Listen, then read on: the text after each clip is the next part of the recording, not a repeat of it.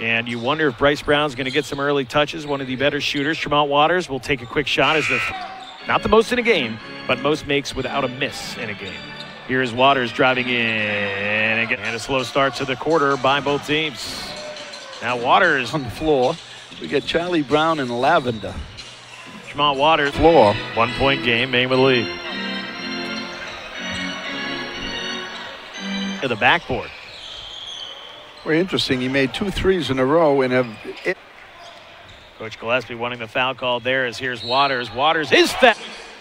Tajir McCall gets called for the foul. Trey Davis checking back in, and now we have a whistle and a technical foul.